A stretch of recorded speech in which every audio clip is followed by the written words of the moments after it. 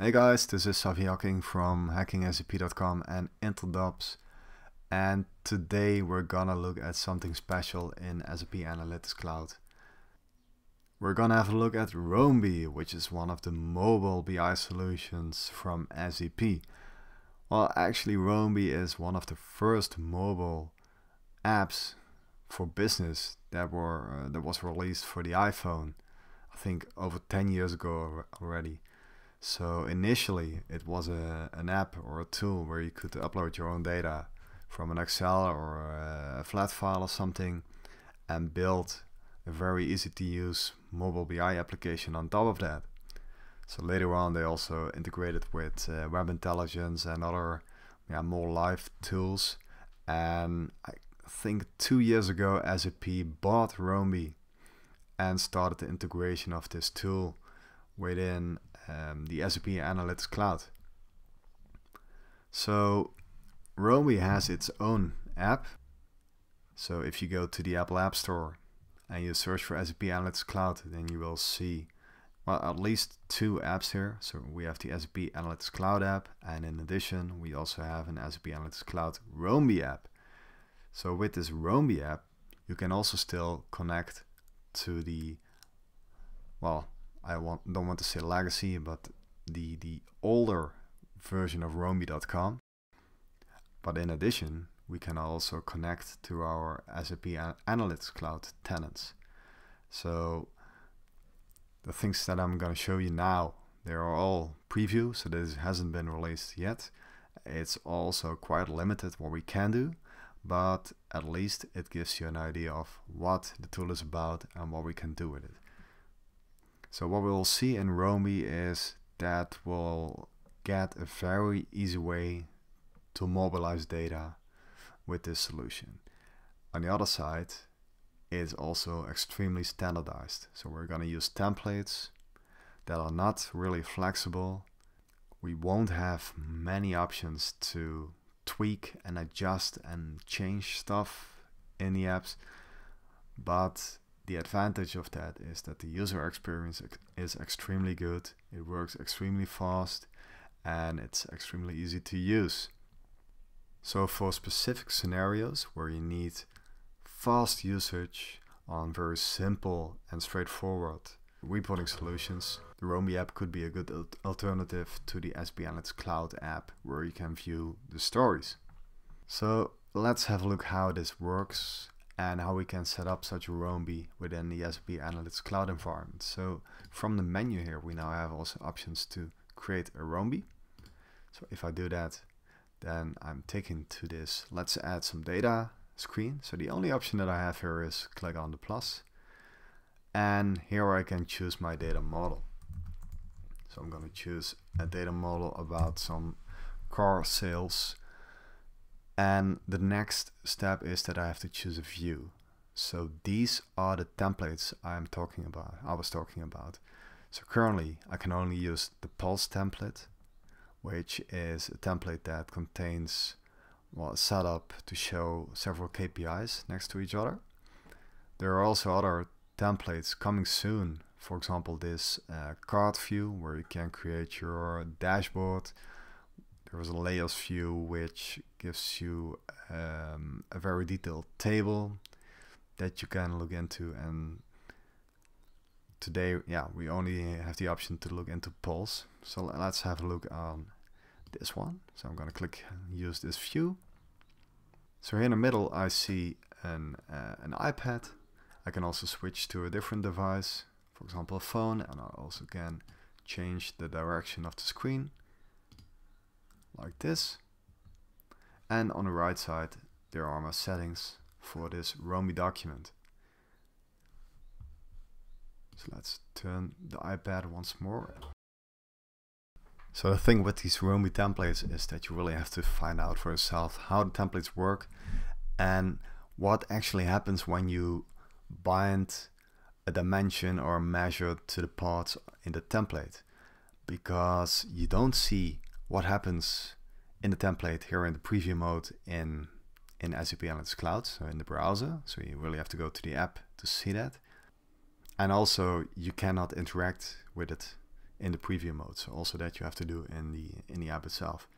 Well, each template works in its own way. So for example, this template here, we have a chart here on top and then a table below it and some KPI tiles here on the right side.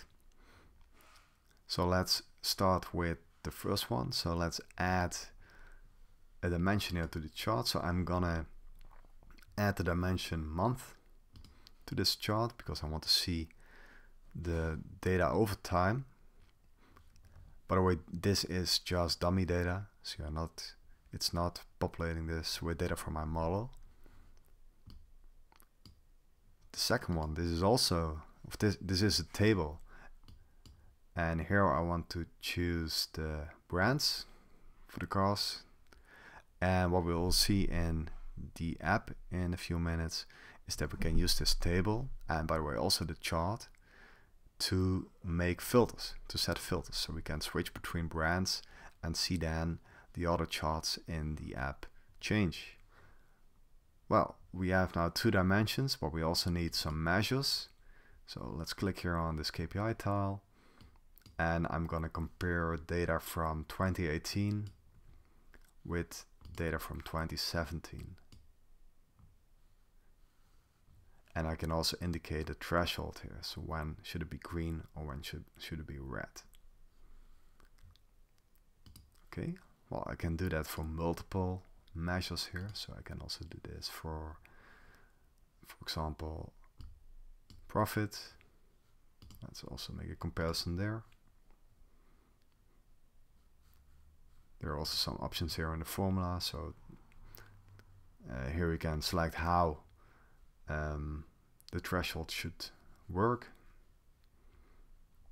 Well, let's keep it at % here.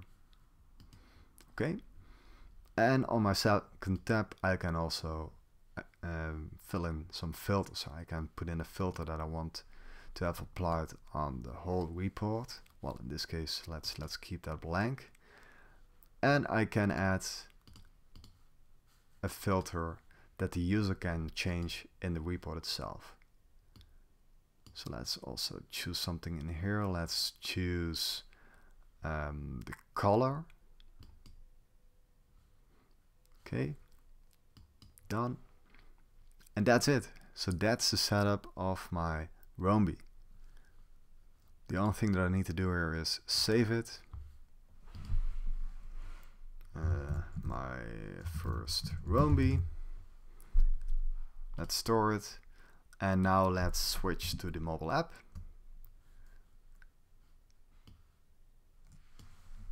So I'm gonna go in the iPhone now. There we go. I'm gonna open the app.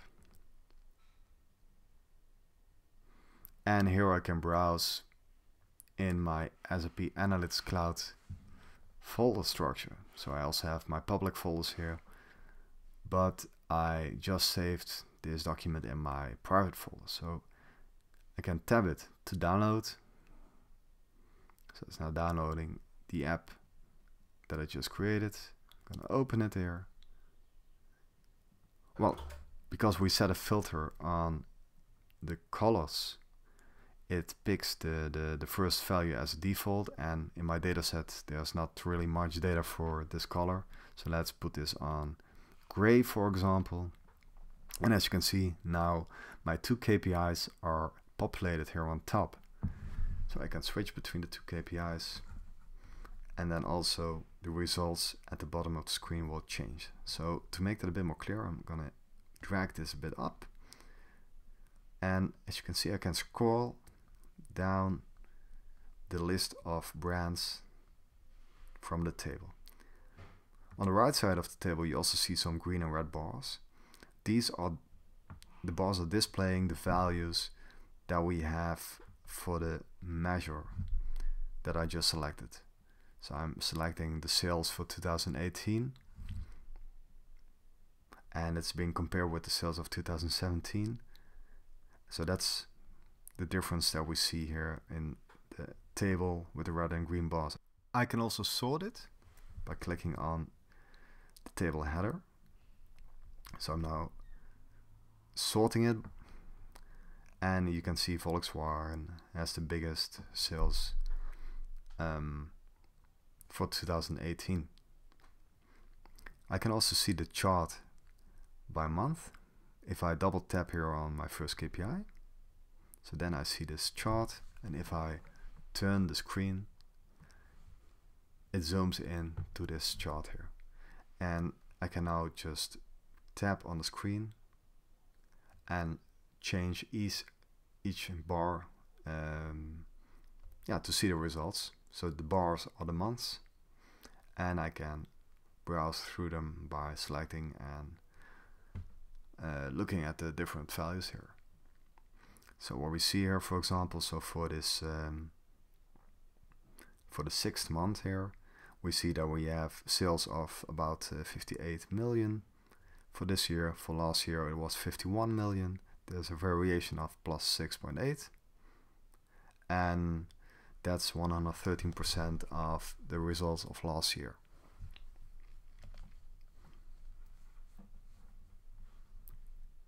So if I double tap this again, then I can go to the other measures, the other KPI. I can double tap that, and here I can do the same. And as you can see, if I switch to a different month, so for example if I go to January, also my results here in the table change. If I scroll through the table, then also my monthly chart is adjusted. So as you can see, a very quick way to create a report. It's very fast in using it on the iPhone. Well, we only have to create such a Roambi once.